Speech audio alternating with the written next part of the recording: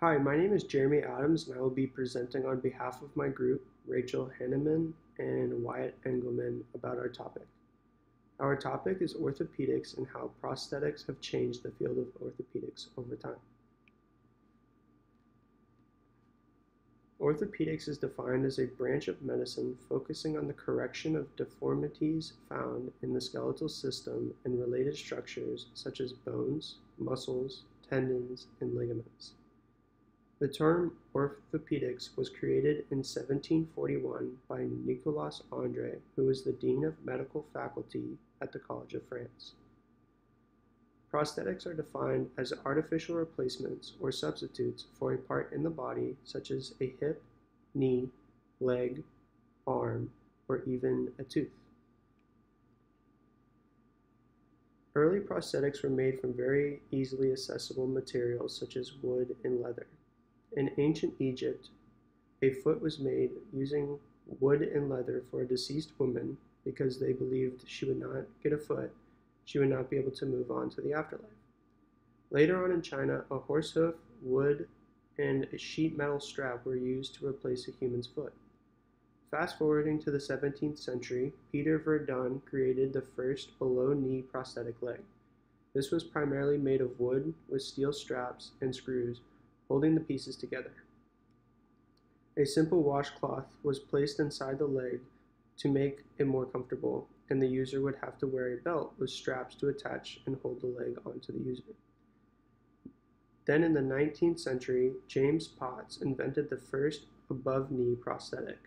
This design was very similar to Peter Verdun's design, but it featured a hinge at the knee allowing the prosthetic to bend and move similar to a leg. Prosthetics did not get a lot of attention in America before World War II, but after World War II, the American Prosthetics and Orthotics Association was created. This was in response to the number of veterans who suffered injuries during the war that caused them to become amputees. The goal of this organization was to assist veterans by giving them artificial limbs and helping them find jobs. A major problem with early prosthetics is the reaction that the limb had to being held against foreign materials constantly. It was very common in artificial leg owners to have their leg become raw and eventually infected. This was starting to do more damage than good because many people died from these infections. This led to the invention of the suction sock. In 1946, the suction sock was invented by a group of engineers at UC Berkeley. This invention made leg prosthetics a lot more comfortable to wear and significantly reduced the pressure that was being put on legs of prosthetic users. And finally, the modern-day design of the prosthetic leg was invented in 1975 by Isidro Martinez. Although there had been many technological breakthroughs since 1975, the basic structure that Mr. Martinez designed is still used today. Overall, modern prosthetics have provided a high quality of life for amputees and has even led to the creation of the Paralympics, where athletes who have suffered a severe injury can still compete for their country on a global scale. Without modern prosthetics, many Paralympic events wouldn't even exist. Classification of prosthetics. There are 4 types of prosthetics used today. A transtibial prosthetic is a prosthetic that replaces the calf, ankle, and foot portion of the leg, or below the knee. Transformal prosthetics are prosthetics that replace most of the leg, including the knee, calf, ankle, and foot. Transradial prosthetics are prosthetics that replace the arm below the elbow, or replace the hand, wrist, and forearm. And finally, transhumeral prosthetics replace most of the arm, including the elbow, but not the shoulder. My group selected Össur as the company we wanted to research because of their wide range of offered prosthetics. They were founded in 1971 and their headquarters are located in Iceland. They currently employ over 4,000 employees around the world, and their primary purpose, according to their mission statement, is to develop cutting-edge prosthetics, joint replacements, and braces for all types of people worldwide. As mentioned before, OSER provides a large range of prosthetics including feet, legs, arms, and hands, as well as producing the necessary products to attach these devices to the patient. OSER also designs and produces the necessary parts for joint replacement such as shoulders, knees, and hips. OSER offers a wide range of braces as well. They design and produce braces for a wide range of injuries that do not require surgery, but require the patient to have limited motion in that portion of their body. OSER sets themselves apart from a lot of other companies by designing an amazing technological interface that doctors utilize to decrease the room for error in the fitment of OSER's products. This technological interface allows doctors to input the necessary data to create the part for the patient in an extremely efficient manner, so that the patient spends less time waiting and more time recovering. The product that we chose to research is called the iLim Ultra Titanium. The iLim Ultra Titanium is a prosthetic hand designed and produced by OSER. The hand is easily attached to the required mechanism, which is provided by OSER, which allows maintenance and repairs to be done without the patient waiting with a technician. This device also has two-direction rotation at the wrist, allowing the patient to type and then pick up a glass of water smoothly and efficiently. The device does have 5 fingers that can make a fist or give a high five, allowing the patient to complete everyday tasks that non-amputees can do without thinking. Lastly, this device comes with a rotating thumb which provides optimal grip on a wide range of objects. The iLim Ultra Titanium also comes with 4 different control methods, including 8 automated gripping actions to allow a new user to become familiar with their new prosthetic.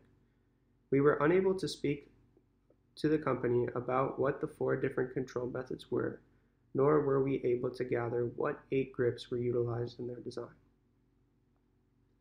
Here is a demonstration video from Touch Bionics demonstrating the iLim's operation.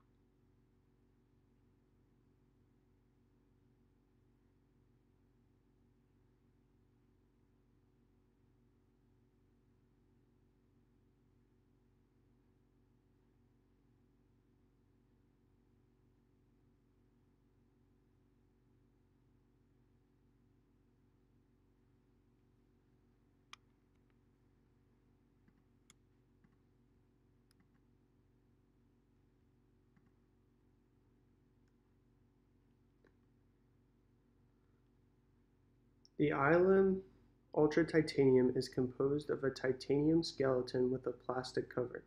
The entire assembly is put together with stainless steel screws to avoid rusting in wet environments.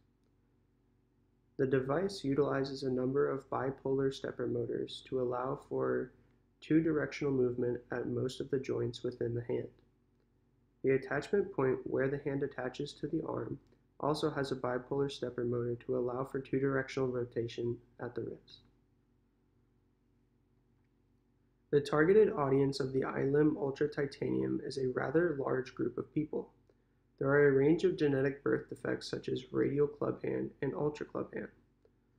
Both of these birth defects affect the hands and can sometimes be solved with a series of surgeries.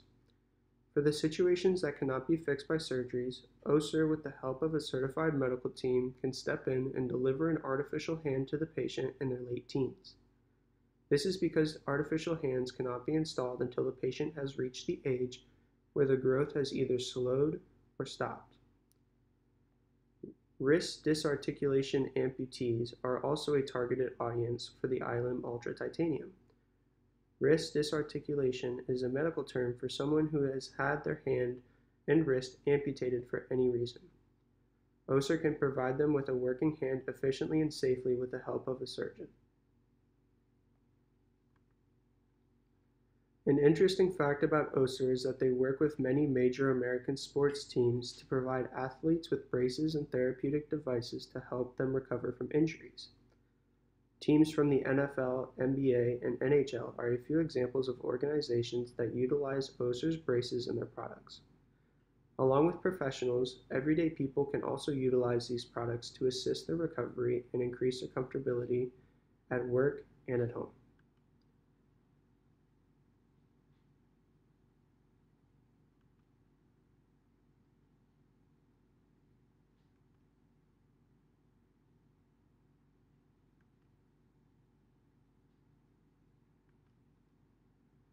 Thank you for watching our presentation, and I hope you enjoyed.